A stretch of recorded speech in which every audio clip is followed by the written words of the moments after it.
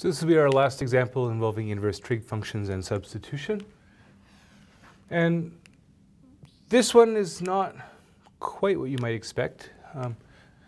We see this pattern on the bottom, which reminds us of arc sine, right? Because we know the derivative for arc sine, just as a reminder.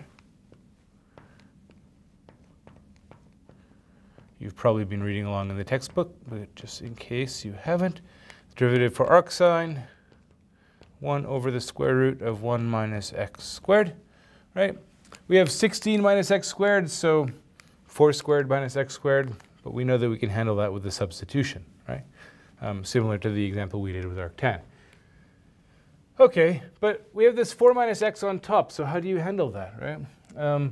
And it's easy to be led astray in this problem because you might say, hey, 16 minus x squared, that's just a difference of squares, it factors, there's a 4 minus x in there, maybe I should try to simplify.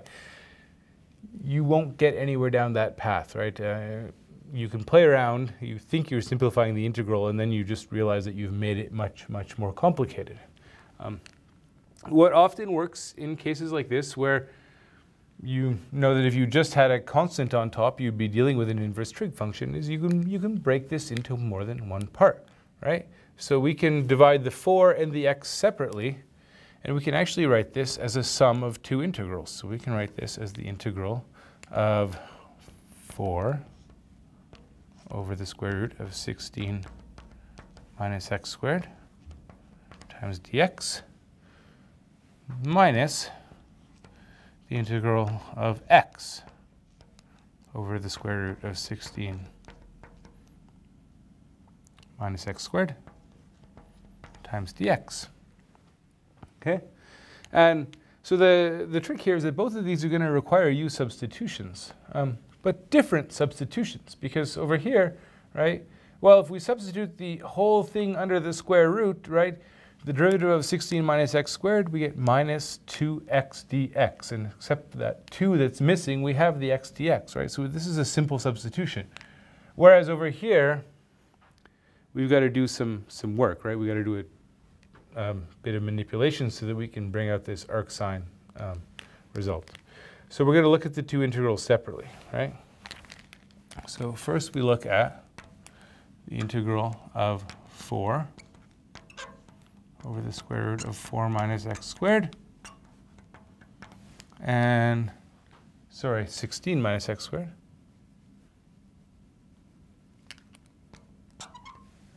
Okay, and what we do here is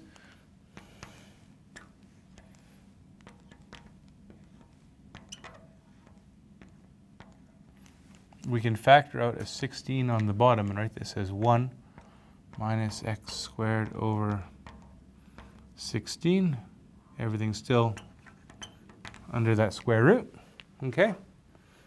And of course, if you have a product under the square root, you can break that up into a product of square roots, okay?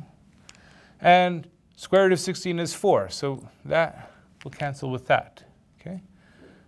All right, so we're left with simply 1 over the square root of 1 minus, so we can write this as x over 4 all squared. Okay, so of course that suggests that we want to let u equal to x over 4, right? So du will be 1 over 4 dx, bring that 4 up, dx is going to be 4 times du. Okay, and we're going to get 4 over the square root of 1 minus u squared times du. So this is going to be 4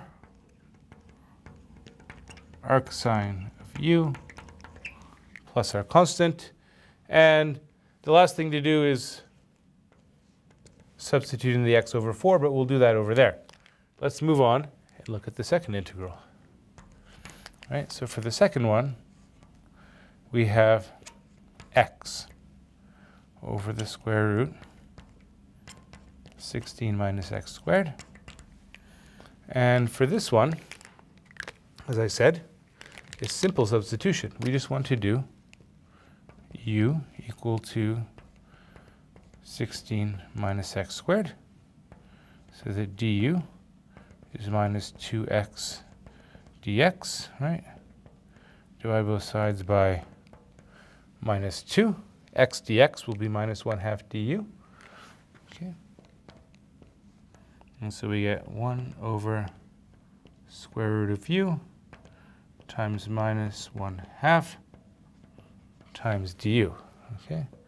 So bring the constant out, minus 1/2, that's u to the minus 1/2. So adding 1 to our exponent, minus 1/2 plus 1 gives us plus 1/2. Dividing by 1/2 is multiplying by 2, right? So what we get is minus 1/2 times 2 u to the 1/2. Okay.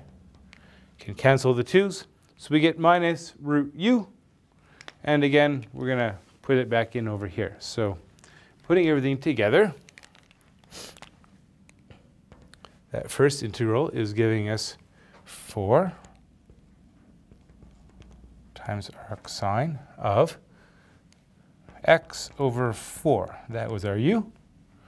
Minus, there's two minuses there, are going to cancel to give me plus square root of u. And u was 16. It's a different u. Maybe I should have called it a different letter, but hopefully that didn't throw you off. And as usual, we put in our constant, and there we have it.